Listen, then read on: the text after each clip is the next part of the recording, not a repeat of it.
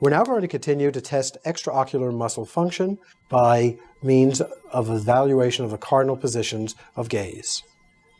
Because the rotational action of the obliques and vertical recti muscles cannot be easily assessed, the eye must be moved into 6 diagnostic cardinal positions of gaze that best isolate the vertical actions of these muscles in order to test their innervations. The oblique muscles are tested in adduction, that's with the eyes turned medial toward the nose, to maximize their vertical action. In contrast, the vertical recti muscles are tested in abduction, that's with the eyes turned laterally. In these positions, the superior rectus muscle acts now as a pure elevator, and the inferior rectus acts as a pure depressor.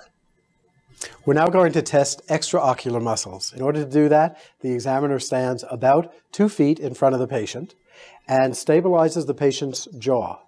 The other hand is placed with one finger in front of your nose, and the patient is asked to follow your finger as you go through the 6 cardinal positions of gaze. David, I'd like you to follow my finger. Okay, don't move your head, and follow it out here. You bring it out to about 15 or 18 inches from midline, all the way up here, and now we're testing the inferior oblique of David's right eye, the superior rectus of his left eye. As I bring the finger down, I notice the position of his eyes, being careful not to poke the eyes. We're now testing the superior oblique of his right eye and the inferior rectus of his left eye. Bring him back to mid-position.